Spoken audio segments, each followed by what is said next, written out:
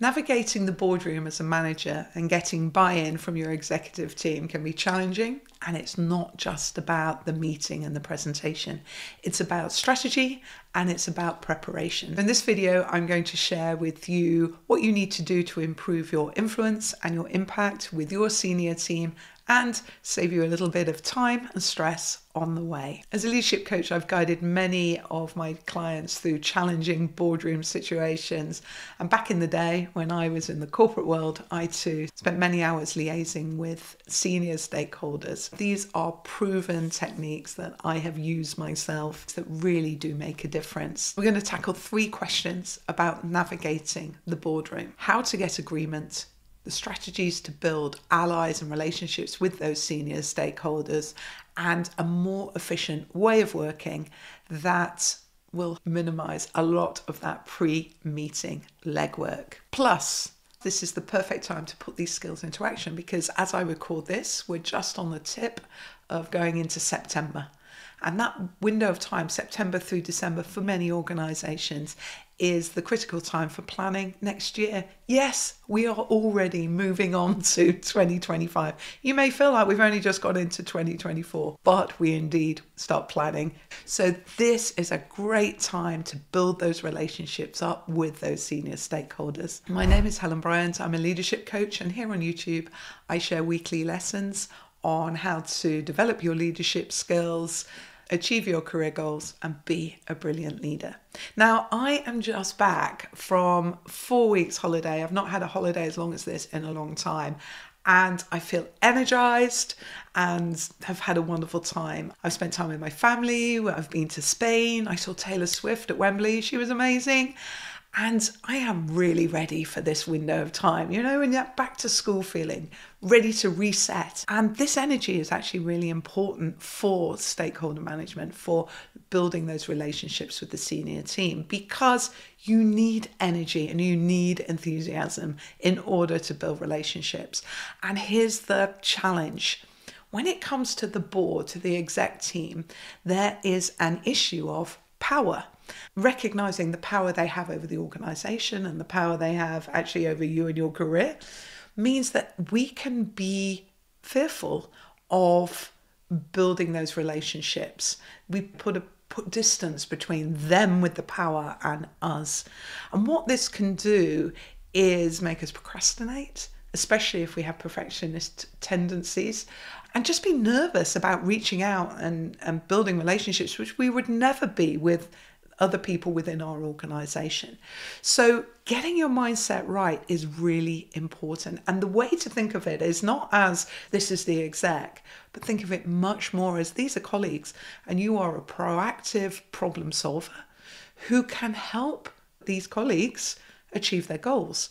And the more you can think of it that way, in a less threatening way, it will enable you to reach out and build those relationships. And once you start doing that, you'll think of these people much more as people rather than the board.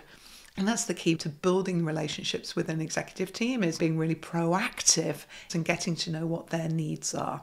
So mindset really matters. Now, when we think about the interaction that many managers have with the board or the exec, it's often in a formal setting of a meeting, in an exec meeting.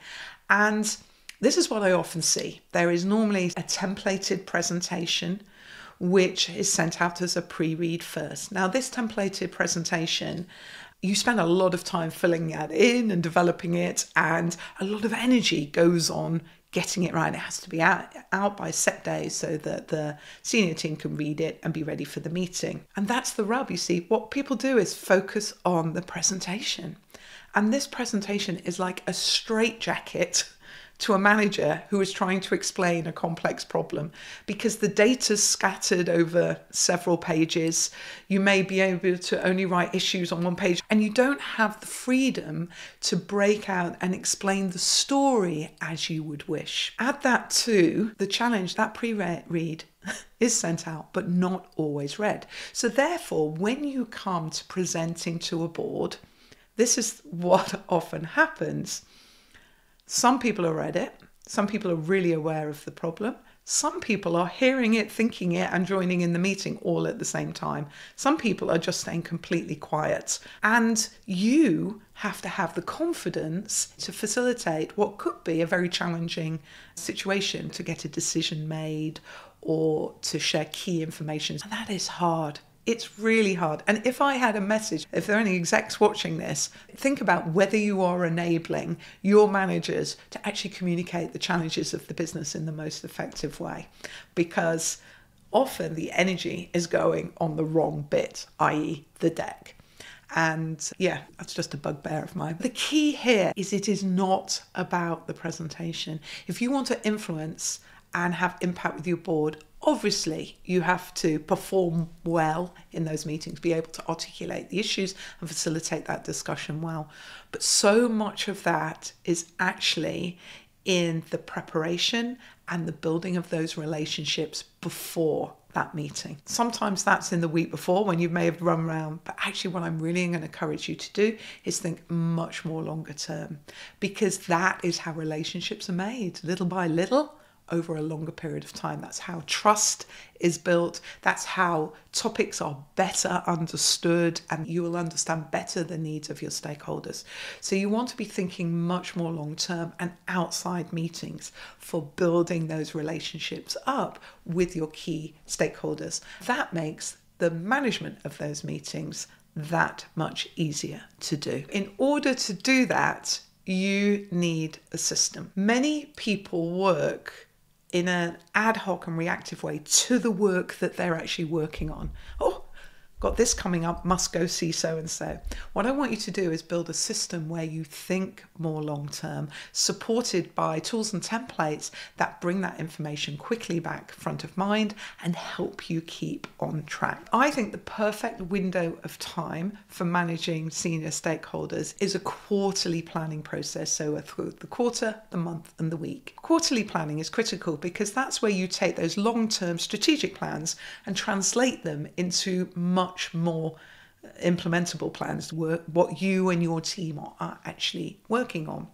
So when you do your quarterly planning, you want to be thinking about those stakeholders that are critical to that upcoming work and assessing where is your relationship with them and what you need to talk to them about and when, and get it out of your head and into a plan for that quarter. This means, once you've been clear on the quarter, the month is the perfect time when you're doing your monthly planning to look at the month ahead and think, oh, I need to talk to whoever it is, and actually get that meeting in their diaries. So the month is about translating it into a plan for the month with time that is respectful of your stakeholders' diaries. You know that senior stakeholders are really busy.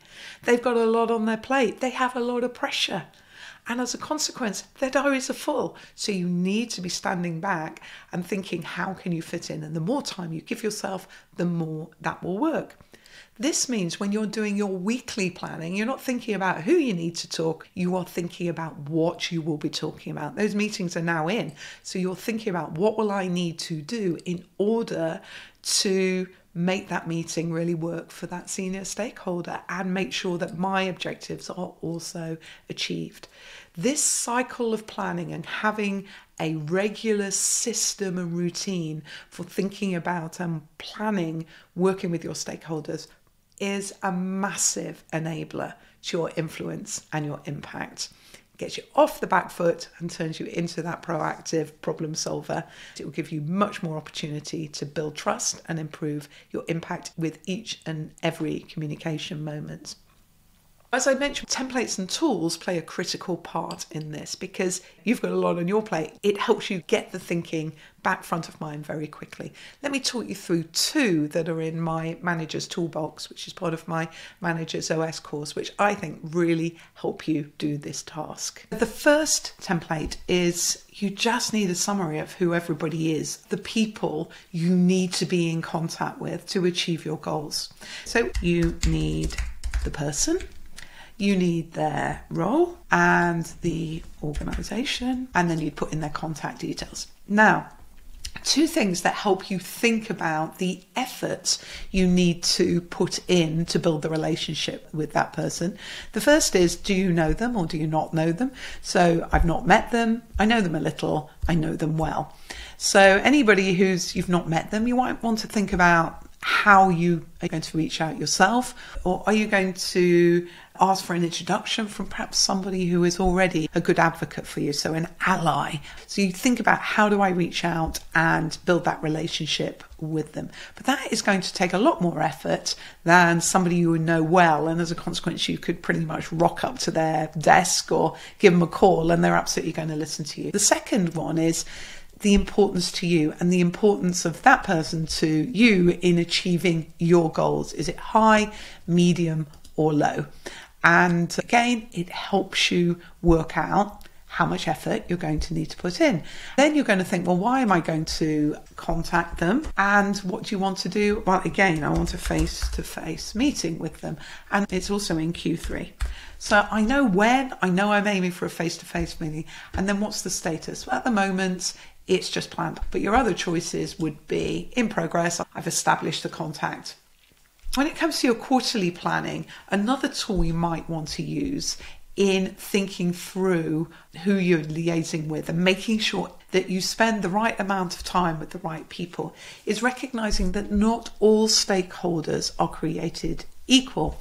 And by that, I mean it's easy sometimes to stay in our comfort zone of people we know and spend time with people who are involved in our project rather than people who may be more removed from it. This matrix breaks it out by power, high, low, and interest, high, low. So the top right box, people you would need to manage closely, are people that have high power and as a consequence, influence and decision-making capability over whatever this piece of work is. Those people need to be managed closely. You need to be putting in a lot of effort to build up the relationship because they have high interest, they're involved with this, they have high power over it. Other people have high power on your exec, but in fact have much lower interest. And here you don't want to ignore them, but you need to keep satisfied, being really clear how much effort you need to put in, how much information they need to know. Now, the bottom right, these people are people to watch. So they have high interest, so they often would love to get involved and can be very demanding, but can have relatively low power or influence over the ultimate decision. So these are people to keep informed and involved in that way, but not necessarily to be at the same level of relationship building. So you may be able to communicate these people by email or through Teams because you can keep them updated without putting in the same level of face-to-face time.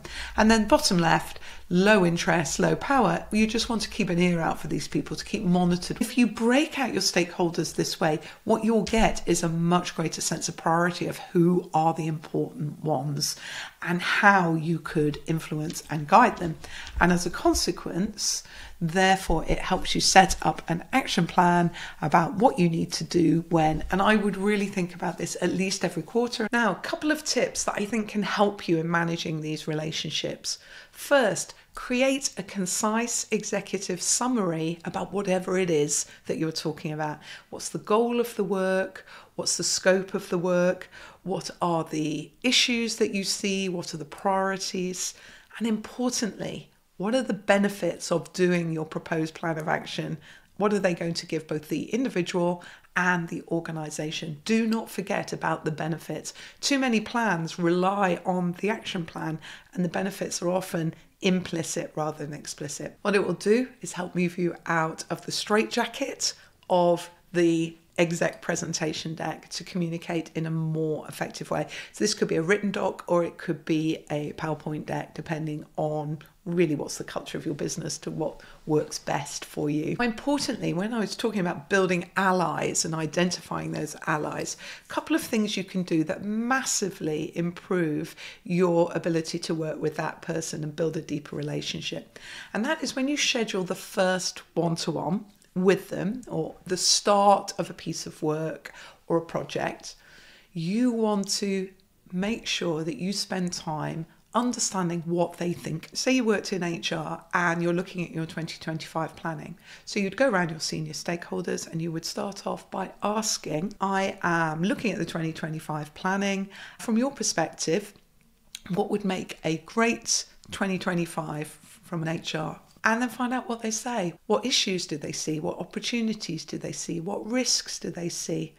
Understand what are their needs and what are their priorities. And the more you know that, it will shape everything that you bring after this, because you will be able to match up the mutual benefits that you have between you. And therefore, it will go from a general plan to a plan that they feel is really tailored to them. And that is key in this relationship building and trust building that you're trying to do. And as a consequence, key to your influence and impact. A second question to ask when you have that meeting is, going forward, what would be the best way for me to update you and communicate with you?